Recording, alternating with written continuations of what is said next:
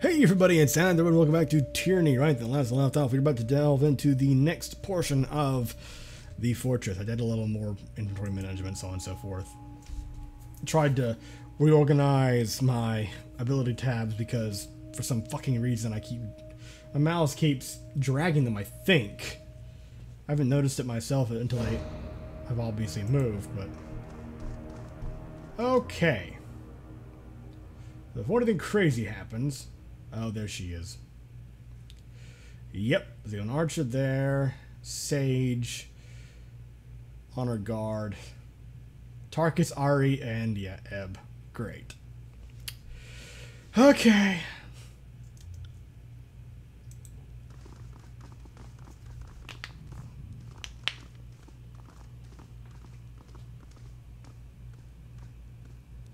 Hello. Peacebinder, you are the face of the enemy vanguard? Kairos works in mysterious ways indeed. I hope you aren't here to hammer out into the truce. We're all talk, but you still have a little fight left for you. Before you stands Captain Tarkus Ari, de facto leader of the dwindling Vindrian Guard. Short, sunburned, and agitated even when standing still, her body is a compact sculpture of muscle and bone, and her face is short on symmetry thanks to the scars and dents of a dozen brushes of death. Their lives will certainly end here in Ascension Hall, she chortles, pointing upward toward the ceiling, its stone arches somehow supporting the massive weight of the spire overhead. Consider yourself fortunate. Some of the finest rulers of Apex met death by duel in this hollowed hall. Truly, there's no final place to settle an intractable feud. Sisters, brothers, Ari looks back to her cadre of soldiers with a solemn nod. It has been a privilege to lead and an honor to share in your final days. Taking a deep breath, she turns to you, waiting silently.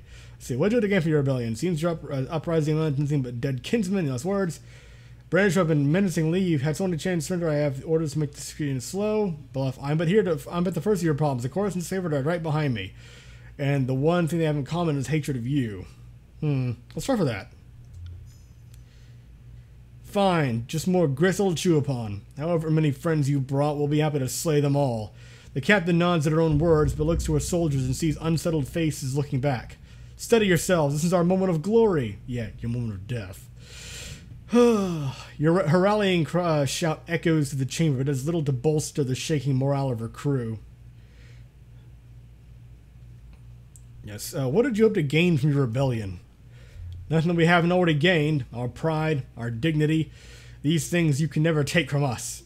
She smiles, her eyes distant for a moment.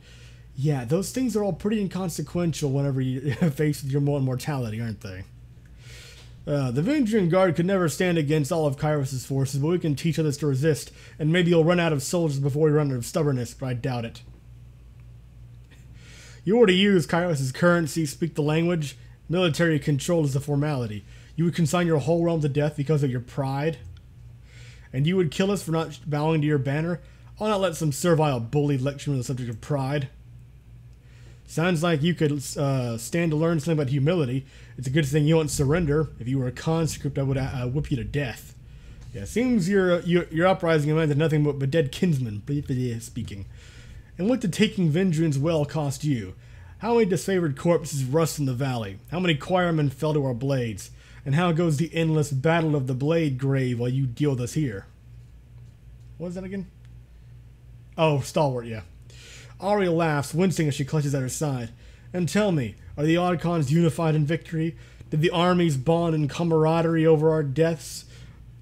Our stand here is the first of your problems. You trade your kinsmen for the slow inevitable, to slow the inevitable, nothing more. How did you know the Archons were feuding? As tempted as I am to ask that, I have a feeling it won't net me any actual information. But... we are hopeless, not witless. Our eyes and ears tell us much. Ari covers her mouth, stifling a smile. I'll die happy knowing your invasion will grind to a halt as the two Archons tear each other to pieces over the title of victor. Perhaps my only regret is not living to see which child king will win. If you're so eager to follow my blade, stop prattling and come at me, or are you gutless as well? Any last words? Yes. A broad smile comes over Ari's face. Tell the voices of Nurat we are most thankful for his aid. We would not have made it this far without his support. Okay. Right, that was a knee-jerk reaction. Perhaps she's just bluffing, trying to sow further dissent. Maybe, but at the same time... Okay. Right.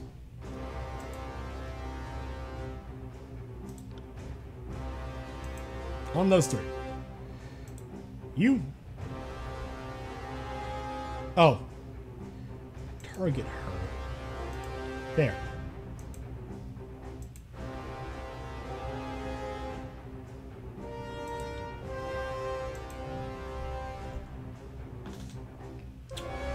Actually, that might have...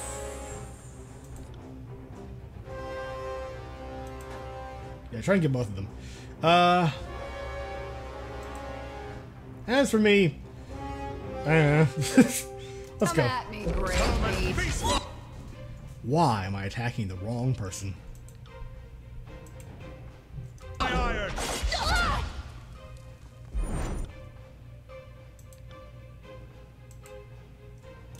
All right, let's do this.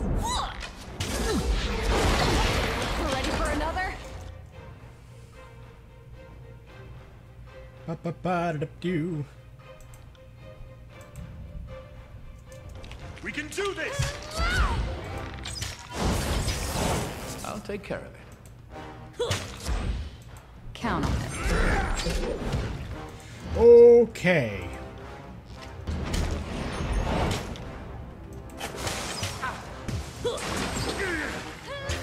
Shit.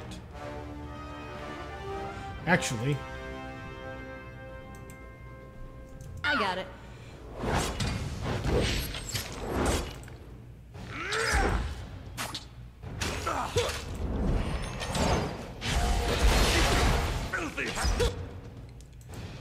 okay, yeah, you need...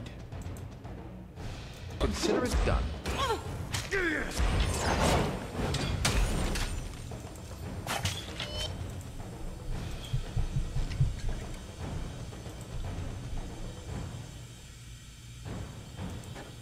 No, sorry. Really?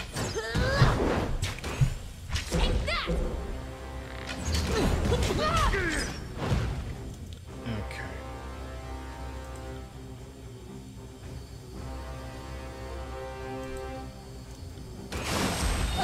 Are you afraid of death, worm? Fall before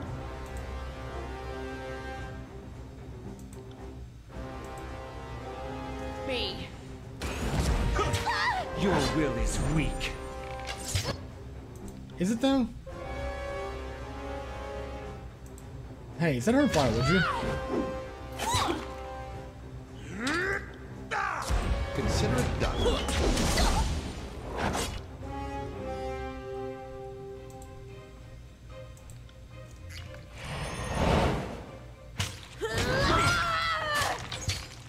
Actually. Okay. I got it. In fact, actually, she's the biggest threat currently standing.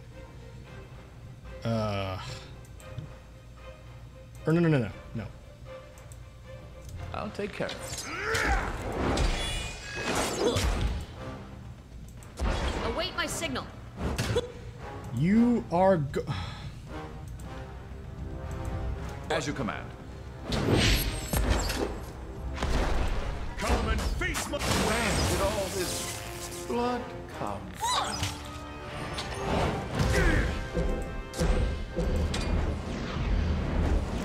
You got it.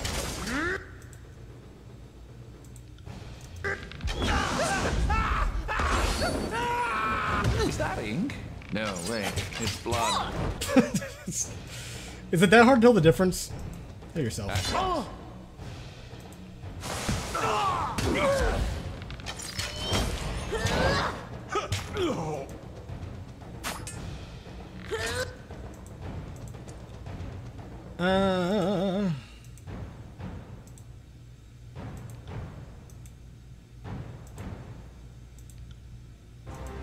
I will aid you.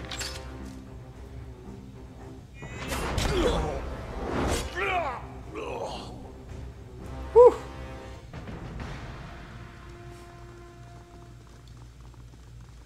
That went poorly. You worthless gnats! We may die, but others will follow our example. Mark my words.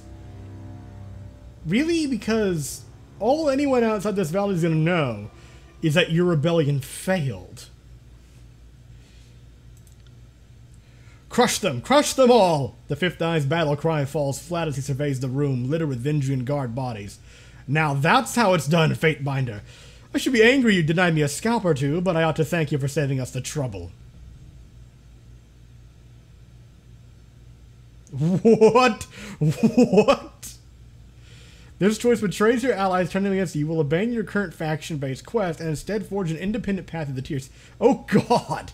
I do cool option? Not doing that right now. I'm sure your Ark will be pleased that I managed your job for you. I'm honored to have had a hand in the glory. Fine. You bring glory to the chorus with your skilled arms and courage under duress. The Fifth Eye chuckles wickedly under his mask. I do so hope this is the start of a long alliance, good Fatebinder. The chorus could benefit from your strength. Rending edge. The clatter and madness of combat has finally ceased. Ascension Hall is, for a moment, tranquil. Favor with the Vendrian Guard, favor with the lost favor, I would say. May pox take your children. Ari slumps to a crouch, her body trembling from injury and fatigue.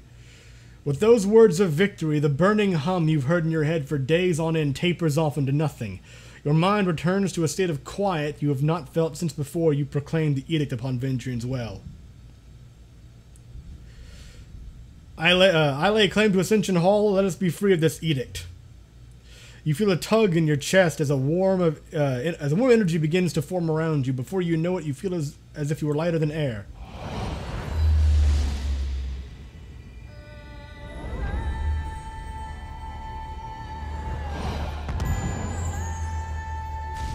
I can fly.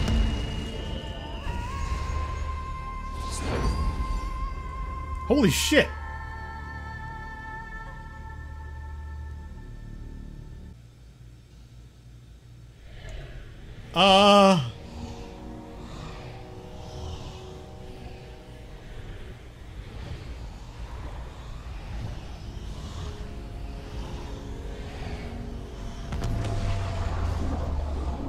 Okay.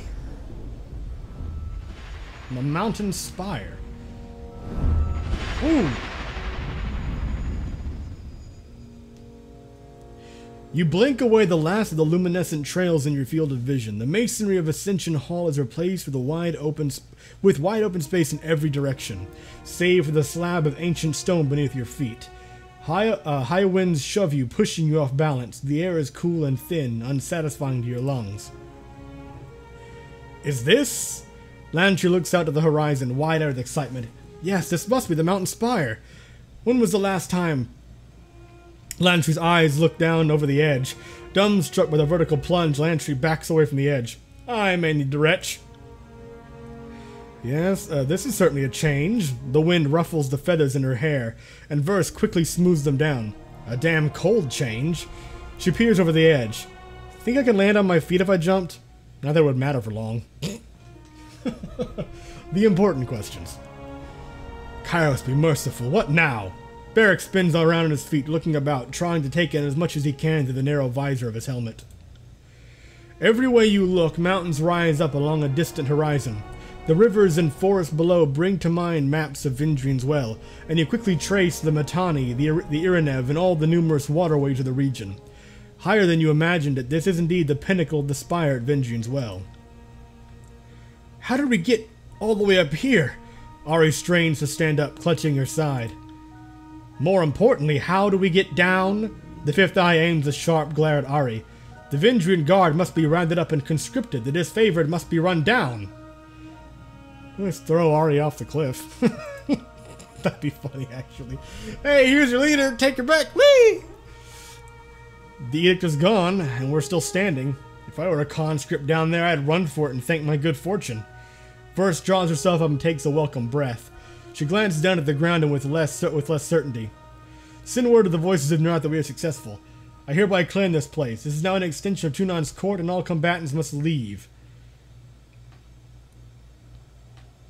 Nevertheless, one day I demand all blade sheath.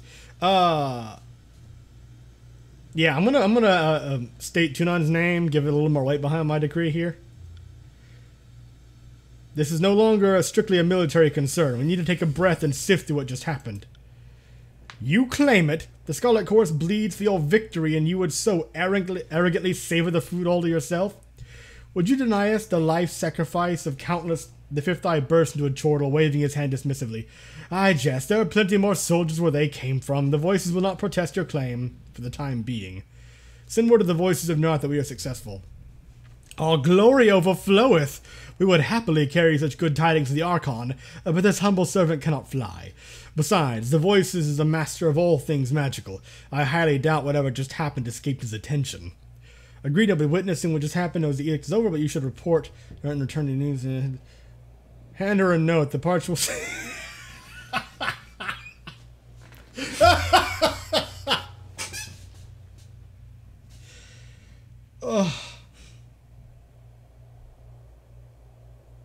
Oh my god. I'm tempted to. No, my character's not that cruel. No telling how stable it is, but look close and you'll see images of Ascension Hall in the haze. Well, if you have a trained eye, that is. Of course, even if it's not stable, the alternative is jumping, so what do we have to lose? By Kairos' iron grip, how did... The fifth eye tapped his mask in a semblance of deep thought. The currents of magic glow as fire to our eyes. Strange how you saw this first. Send my compliments in the voice of Durant. Go to Kairos with the Crimson Spear. I'll just salute. It has been a pleasure in the loins to Really? It's a very poetic way of saying, all this bloodshed has me very erect. It has been a pleasure in the loins to watch you fight, good Fatebinder. The voices will be most pleased. With the edict resolved, our purpose is clearly in focus. The disfavored must be slain. No doubt I'm the very definition of an enemy to the Overlord. I didn't just resist, I led others into resistance. So I know what's about to happen, but I know when I've met my match, and like most folk, I'll do whatever it takes to live. If you will show me mercy, I will pledge my life to you, good Fatebinder. The Tidecaster bows on one knee, lowering her gaze. I know I'm an oathbreaker, so my word isn't what it used to be. But I promise if you spare me, I will serve you well.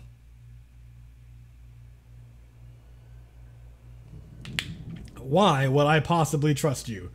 I mean, she has shown that she can be trustworthy in the past, sort of. But let's ask anyway. Because I'm all out of reasons to fight you.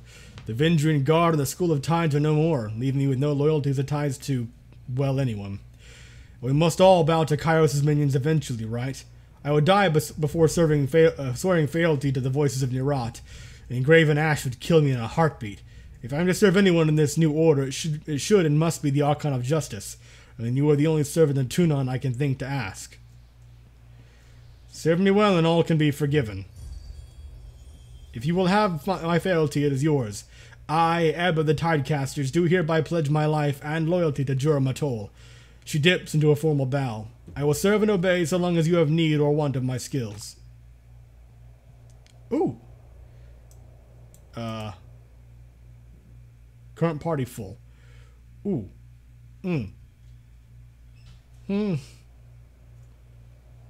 I don't know. Roster. Is... Well, I'm assuming he's going to leave my party. I mean, he did say until it was over. The edict was over. Be seeing you, Fatebinder. Sure. Oh, what? Oh, fine, we'll see.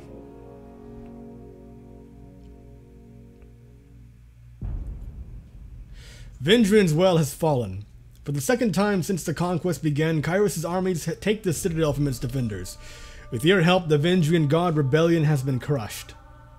Having taken Ascension Hall with your Scarlet Chorus allies, you satisfy the terms of the edict. You and the forces of Kairos are free from the Overlord's death sentence. With the threat of execution no longer looming overhead, the Overlord's armies turn their attention away from the citadel and toward each other.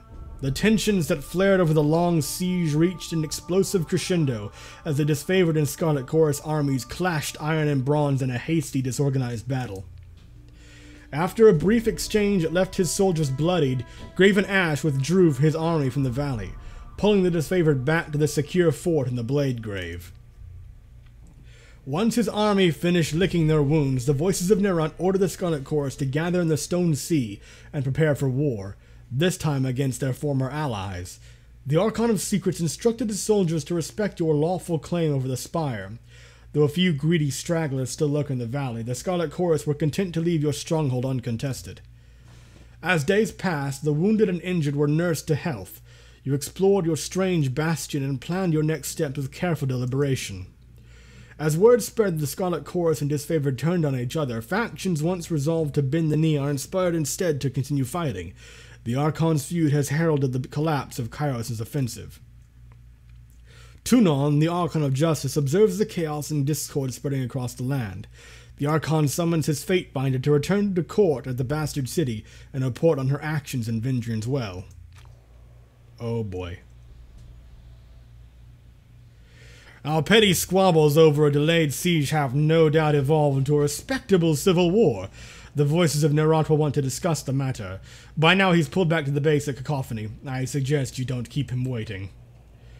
The last time someone left the voices of Nerant waiting, he pulled the skin off their hand and moved their bones into the shape of a glaring eye. And needless to say, it didn't heal well. I'll join your Cacophony as soon as I speak with Tunon. Remember, the senior Archon? Do that. The voices of Nerant loves to entertain new guests, and I'm sure he'll find you quite diverting. Be seeing you, Fatebinder.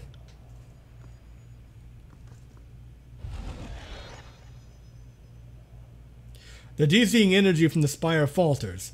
Whatever force awoke the power that resides here gutters and fades, though a faint hum persists in the sculpture at the center. What? Stepping past the portal, almost at the edge of the spire, Fifth Eye lets out a squeal of panic. My exit vanished! It was just there! I don't know if I can... I don't know what happened. Look around. I'll just look around for a solution. It's...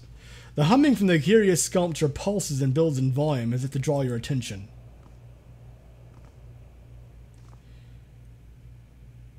I'm actually curious as to how your... Oh, your power's increased. You climb the mountain spire.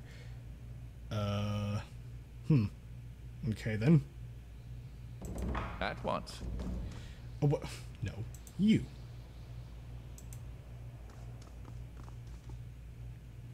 On closer inspection, a series of symbols carved around the base of the structure come into view. One symbol pulses with a blue-white glow. The pattern resembles the glowing lines of light seen on the floor of Ascension Hall moments before you found yourselves transported above the clouds. As you stare at the symbol, the chill of the wind abates and your chest swells with warmth. The air finally feels welcoming, your lungs sated at last.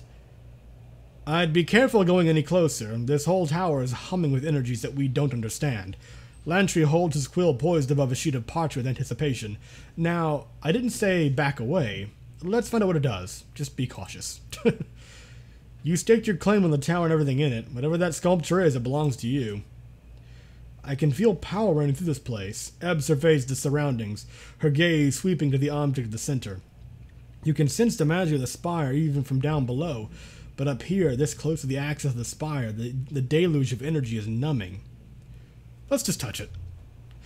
The stone is smooth and cool to the touch. Marbling patterns move with the curves of the sculpture, looking more akin to veins than imperfections of rock. You can't find a single marking to suggest an artisan's tool. As you're about to draw your fingers away, you feel a sudden return pressure on your fingertips as the sculpture touches you back. Oh, that's not, creepy at all. The sculpture's once again still. There is a rush of warmth through your body, a jolt of innervation that steadies your balance.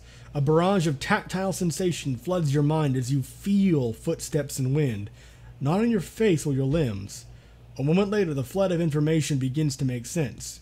You are feeling the wind against the spire, and even the weight of your own feet as if the spire were a second spine. With this connection made, you feel your awareness pulled from this place, not as a traveler, but as one glimpsing the world from impossibly far away.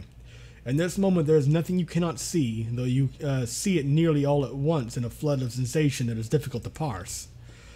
You see a spire at the crossing of an ancient stone structure, two walls extending off into the distance. At the base of this eternal spire, settlers and merchants act in every way unconcerned, toiling under the observation of unforgiving taskmasters. As the shadow of the spire falls over them, the mood changes. The settlers pause in shared unease and look up at the sky, toward you. Though you haven't seen it in person, you are certain this is a vision of Lethian's crossing, for nowhere else are the Tearsmen brave or desperate enough to settle at the intersection of bane-ridden old walls. Near the settlement built at the joining of the ancient walls, you see a breach in the massive masonry, a cleft into the forbidden, hidden realm within the old walls. Shadows envelop you, muting all sound and vision with slight delay. There is a feeling of perversion, of wrongness. Whatever arcane power is allowing your senses to drift free of your body seems to falter in this place. Figures haunt the stone walls, drifting emanations of cloud, claw, and fang. They pay you no heed, but you fear them all the same. In the depths of this forbidden place, the deepest chamber is bathed in light. An arcane symbol illuminates the floor, though the details hurt your eyes when you focus. With a gentle tug, your focus pulls back to a new horizon, though it takes you a moment to recognize it as Ventrigan's well. You've returned to the awareness of your immediate surroundings. The effect leaves you unsteady on your feet. The spire feels similar to the one you now occupy, though instead of radiating arcane life, it reeks of dust and crumbling stone, a branch withering once pulled from its tree. It reaches for you with a barely perceptible tug. The link between you and the spire recedes. The arcane bond is still present, but the mystical energies for the moment are quiet. Your body flutter with excitement and fatigue. It's unclear whether the mystic connection is strengthening you or siphoning. The tower offers nothing by way of answer, and you know that asking would only yield more silence and mystery. The deluge of sensation is over, but the positions of the other spires still linger in your mind. From your vantage point atop the mountain spire, you can easily spot the mysterious structures, each of them rising high above their distant surroundings.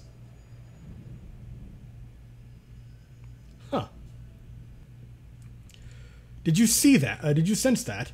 Lantry signs a long sigil in the air, squinting at you as he works his cantrip. The ripples are everywhere. When you move, the magic of this place stirs and churns. That portal over there, those burning braziers. Hold on. I'm about to say something really cool. Shut up! They all grow more intense as you approach. I think it's responding to your presence. But before we get ahead of ourselves, it's worth remembering that you ended Kairos' edict. That's no small feat. Maybe your connection to this place is related? Either way, it sounds like something for the arcane-minded to investigate. Speak with me after you see Tunon, Fatebinder. The disfavored need to be shown their place. If a dog acts up, you must use a firm hand to put it back down. If we are to succeed in the tiers, we must work quickly. I will be waiting.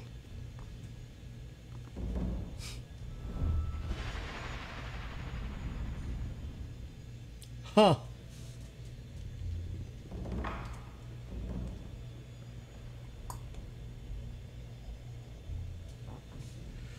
Okay.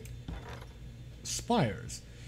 Device perched on the mountain spire, Vengeance Well is the product of a forgotten age. It is unclear what functions it once had or if it can be used again. Resting on any spire grants a bonus to all skills.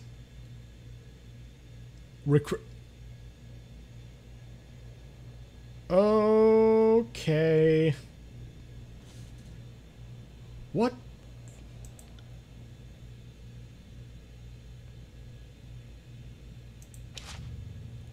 Ether Storms. Near 4:30 T on, the Overlord proclaimed an edict over the realm of Stalwart. Oh, that's, yeah. Those who, in pride and arrogance, stand against the peace and order of our empire shall be ground beneath the stones of their land. Let those who call themselves unbroken, who embrace the chaos of war and defiance of our order, be broken in the storms of our rage. Let our storm rage until the last blade be broken, or the line of Regent falls. The Edict of Fire. In the year 430, Kairos, the Overlord, proclaimed an edict over the Velem citadel on the contested lands.